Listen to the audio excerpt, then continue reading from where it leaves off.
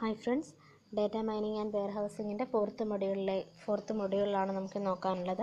അപ്പോൾ ഇതിൽ നോക്കേണ്ട topics rule based classification 1 are neural networks, back propagation, support vector machines, lazy learners, k nearest neighbor classifier, accuracy and error measures evaluation, prediction, linear regression and non-linear regression. അപ്പോൾ first ടോപ്പിക്കുള്ള rule based classification 1 are എന്താണെന്ന് നോക്കാം. നമുക്ക് simply bits of നോളജിനെയും അല്ലെങ്കിൽ ഇൻഫർമേഷൻസിനെയും ഒക്കെ rules വെച്ച് represent ചെയ്യാൻ പറ്റും. അത് റൂൾസ് വെച്ച് റെപ്രസെൻറ്റ് ചെയ്യുക എന്നുള്ളത് നല്ലൊരു വഴിയാണ്. ഇപ്പോൾ ഒരു റൂൾ ബേസ്ഡ് ക്ലാസിഫയർ എന്ന് പറഞ്ഞാൽ കുറേ സെറ്റ് ഓഫ് ഇഫ് ദെൻ റൂൾസാണ് ക്ലാസിഫിക്കേഷന് വേണ്ടി യൂസ് ചെയ്യുന്നത്. അപ്പോൾ ഇതിൽ ഈ ഇഫ് ദെൻ റൂൾസ് എന്ന് പറയുന്നത് ഒരു എക്സ്പ്രഷൻ ആയിരിക്കും in the form if condition then conclusion. Example പറയുകയാണെന്നുണ്ടെങ്കിൽ R1 എന്ന് പറയുന്ന ഒരു റൂളാണ്. അപ്പോൾ അതിൽ ഇഫ് പാർട്ടിൽ വന്നേക്കുന്നതാണ് age is equal to youth and student is equal to S then bias computer is equal to S. അതായത് ഏജ് എന്ന് പറയുന്നത് എന്തായിരിക്കണം, യൂത്തുമായിരിക്കണം. അതുപോലെ സ്റ്റുഡൻറ്റ് ഇസ് ഇക്വൽ ടു എസ്സും ആണെന്നുണ്ടെങ്കിൽ ബൈസ് കമ്പ്യൂട്ടർ ഇസ് ഇക്വൽ ടു അവിടെ എസ് ആയിരിക്കും. ദെൻ ഇഫ് പാർട്ട്, ഒരു റൂളിൻ്റെ if part അല്ലെങ്കിൽ ലെഫ്റ്റ് സൈഡിനെ നമ്മൾ rule antecedent or pre condition എന്ന് വിളിക്കുന്നു. അതുപോലെ തന്നെ ദെൻ പാർട്ടിനെ അല്ലെങ്കിൽ റൈറ്റ് സൈഡിനെ നമ്മൾ റൂൾ കോൺസിക്വൻ്റ് എന്ന് വിളിക്കുന്നു. ഇനിയും റൂൾ ആൻറ്റിസിഡൻറ്റിൽ ഒന്നിലധികം ആട്രിബ്യൂട്ട് ടെസ്റ്റ് വരാം. അപ്പോൾ നമ്മളതിനെ എന്ത് ചെയ്യും, ലോജിക്കലി ആൻഡ് ചെയ്യും. നേരത്തെ പറഞ്ഞ പോലെ ഇവിടെ രണ്ട് കണ്ടീഷൻസ് ആണ് വരുന്നത്, if age is equal to youth and student is equal to S. So if പാർട്ടിൽ ആ രണ്ട് കണ്ടീഷൻസിനെയും നമ്മൾ ലോജിക്കലി ആൻഡ് ചെയ്തേക്കുവാണ്. ഇനിയും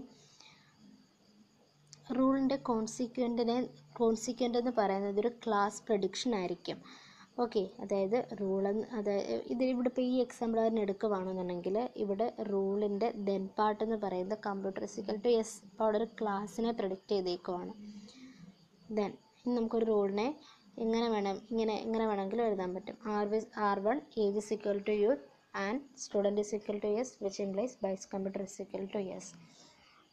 അതുപോലെ ഇഫ് പാർട്ടിൽ തന്നിരിക്കുന്ന കണ്ടീഷൻ സാറ്റിസ്ഫൈഡ് ആയെങ്കിൽ നമുക്ക് പറയാം റൂൾ ആൻറ്റിസിഡൻറ്റ് ഹോൾസ്. അതായത് റൂൾ ആൻറ്റിസിഡൻറ്റ് ട്രൂ ആയിട്ട് വന്നെങ്കിൽ നമുക്ക് പറയാം റൂൾ എന്ന് പറയുന്നത് സാറ്റിസ്ഫൈഡ് ആയി. അതുപോലെ തന്നിരിക്കുന്ന ടപ്പിളിനെ റൂള് കവർ ചെയ്തു എന്ന് പറയാം. ഇനിയും ഇവിടെ ഒരു എക്സാമ്പിളാണ് തന്നിരിക്കുന്നത് ഗ്രേഡ് ക്ലാസിഫിക്കേഷന് വേണ്ടിയിട്ട്. അവിടെ നമുക്ക് തന്നിരിക്കുന്ന grade 90യെക്കാട്ടിലും less than or equal to ആണെന്നുണ്ടെങ്കിൽ ദെൻ ക്ലാസ് എന്ന് പറയുന്നത് എ ആയിരിക്കും.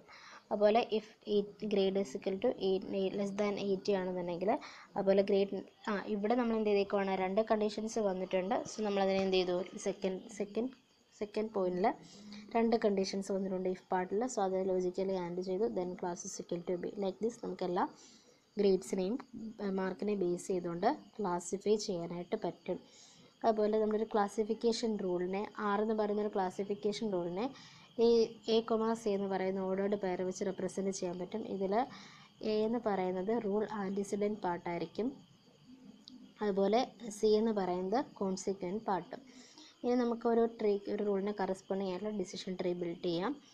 അതുപോലെ ഇതിൽ ഡിസിഷൻ ട്രീ ഒരു ഡിസിഷൻ ട്രീ ബേസ് ചെയ്ത റൂൾസിനെ ജനറേറ്റ് ചെയ്യാമെങ്കിൽ പോലും അപ്പോൾ തമ്മിൽ കുറച്ച് ഡിഫറൻസ് ഉണ്ട്. എന്താണെന്ന് നോക്കാം. ഫസ്റ്റ് വൺ എന്ന് പറയുന്നത് നമുക്കൊരു ട്രീക്ക് ഒരു ഇംപ്ലൈഡ് ഓർഡർ ഉണ്ടായിരിക്കും. ആ ഒരു സ്പ്ലിറ്റിങ് പെർഫോം ചെയ്യാനൊരു ഇംപ്ലൈഡ് ഓർഡർ ഉണ്ടായിരിക്കും. പക്ഷേ റൂളിന് അങ്ങനെ പ്രത്യേകിച്ച് ഓർഡറൊന്നുമില്ല. അതുപോലെ തന്നെ ഒരു ട്രീയെ നമ്മൾ എല്ലാ ക്ലാസ്സിനെയും നോക്കിയിട്ടായിരിക്കും ക്രിയേറ്റ് ചെയ്യുന്നത്. പക്ഷേ റൂൾസിനെ ജനറേറ്റ് ചെയ്യുമ്പോൾ അങ്ങനെ അല്ല, നമുക്ക് ഒരു ടൈമിൽ ഒരു ക്ലാസ്സിനെ നോക്കിയിട്ടായിരിക്കും നമ്മൾ എന്ത് ചെയ്യുന്നത്, റൂൾസിനെ ജനറേറ്റ് ചെയ്യുന്നത്. ഇനിയും നമുക്ക് എങ്ങനെ ഒരു റൂൾ നമ്മൾ കണ്ടുപിടിച്ചു, ആ റൂളിനെ അസസ് ചെയ്യാമെന്ന് നോക്കാം. നമുക്ക് എങ്ങനെ അതിനെ വിലയിരുത്താം. അപ്പോൾ അതിന് വേണ്ടിയിട്ട് യൂസ് ചെയ്യുന്ന രണ്ട് മെഷർമെൻറ്റ്സ് ആണ് കവറേജ് ആൻഡ് ആക്യുറസി. അപ്പോൾ എന്താണ് കവറേജ്, എന്താണ് ആക്യുറസി എന്ന് നോക്കാം. അതിന് വേണ്ടിയിട്ട് നമുക്കൊരു ഡേറ്റാ സെറ്റ് കൺസിഡർ ചെയ്യാം. ഡി എന്ന് പറയുന്ന ഒരു ലേബൽ ഡേറ്റാ സെറ്റ് കൺസിഡർ ചെയ്യാം. ഒരു ടപ്പിൾ തന്നിട്ടുണ്ട്, എക്സ് എന്ന് പറയുന്ന ടപ്പിൾ തന്നിട്ടുണ്ട്. അപ്പോൾ ഈ എക്സ് എന്ന് പറയുന്ന ടപ്പിൾ ഡേറ്റാ സെറ്റിൻ്റെ അകത്തുള്ളതാണ്. ഡി എന്ന് പറയുന്ന ഡേറ്റാ സെറ്റിലുള്ള ടപ്പിളാണ് എക്സ്. പിന്നെ എൻ കവേഴ്സ് എന്ന് പറയുന്നത് number of tuples covered by R ആണ്. അതുപോലെ എൻ കറക്റ്റ് എന്ന് പറയുന്നത് number of tuples correctly classified by R ആണ്. എക്സാമ്പിൾ എന്താണ് എൻ കറക്റ്റ്, എന്താണ് എൻ കവേഴ്സ് എന്ന് നമുക്ക് ഒരു എക്സാമ്പിൾ വെച്ച് നോക്കാം. ഒരു ഡേറ്റാ ബേസ് ഉണ്ട്, എനിക്ക് അതിൻ്റെ അകത്ത് 50 ടപ്പിൾസ് ഉണ്ടെന്നുണ്ടെങ്കിൽ 50 ടപ്പിൾസ് ഉണ്ട്. അപ്പോൾ അതിൽ കറക്റ്റായിട്ട് ആ ക്ലാസിഫയർ എത്ര എണ്ണത്തെ ക്ലാസിഫൈ ചെയ്യുന്നു. ഫോർ എക്സാമ്പിൾ ഇപ്പം if age is equal to youth ആണെന്നുണ്ടെങ്കിൽ ദെൻ ബൈസ് കമ്പ്യൂട്ടർ ഇസിക്കൽ ടു യെസ്. അപ്പോൾ ഇവിടെ ബൈസ് കമ്പ്യൂട്ടർ ഇസിക്കൽ ടു യെസ്സോ നോയോ ആയിക്കോട്ടെ, പക്ഷെ അത് കറക്റ്റ്ലി ആണോ എന്ന് വെച്ചാൽ നമ്മൾ ഈ റൂള് സാറ്റിസ്ഫൈ ചെയ്യുന്ന ക്ലാസ് എന്ന് പറയുന്നത് യഥാർത്ഥത്തിലുള്ള കറക്റ്റ് തന്നെയാണോ, അങ്ങനെ വരുന്ന എത്ര എണ്ണമുണ്ട് അതായിരിക്കും എൻ കറക്റ്റ് എന്ന് പറയുന്നത്. ഇപ്പം എക്സാമ്പിൾ പറയുകയാണെന്നുണ്ടെങ്കിൽ ഒരു 10 എണ്ണം ബൈസ് കമ്പ്യൂട്ടർ ഇസിക്കൽ ടു യെസ് വെച്ച് കറക്റ്റ്ലി ക്ലാസിഫൈ ചെയ്തു, ബൈസ് കമ്പ്യൂട്ടർ ഇസിക്കൽ ടു നോ വെച്ച് കറക്റ്റ്ലി ക്ലാസിഫൈ ചെയ്തത് 10 എണ്ണമാണെന്നുണ്ടെങ്കിൽ ടോട്ടൽ 20 ആയിരിക്കും അവിടെ എൻ കറക്റ്റ് എന്ന് പറയുന്നത്. അതുപോലെ എൻ കവേഴ്സ് എന്ന് പറഞ്ഞാൽ ബൈസ് കമ്പ്യൂട്ടർ ഇസിക്കൽ ടു കറക്റ്റായിട്ട് വന്നത് എത്ര എണ്ണം അവിടെ കവർ ചെയ്തു. അപ്പോൾ ഇവിടെ നമ്മൾ നേരത്തെ പറഞ്ഞ ബൈസ് കമ്പ്യൂട്ടർ ഇസിക്കൽ ടു യെസ് വന്നത് 10 എണ്ണമായിരുന്നു. സോ അതായിരിക്കും അവിടെ എൻ കവേഴ്സ് എന്ന് പറയുന്നത് 10. എൻ കവേഴ്സ് എന്ന് പറയുന്നത് അവിടെ 10 ആയിരിക്കും.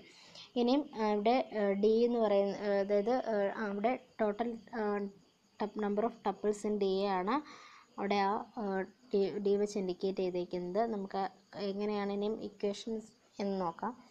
കവറേജ് ഓഫ് ആർ എന്ന് പറഞ്ഞാൽ N covers by total number of tuples in database D ആയിരിക്കും. അടുത്ത ആക്യുറസി ഓഫ് ആർ എന്ന് പറഞ്ഞാൽ N correct by N covers ആയിരിക്കും.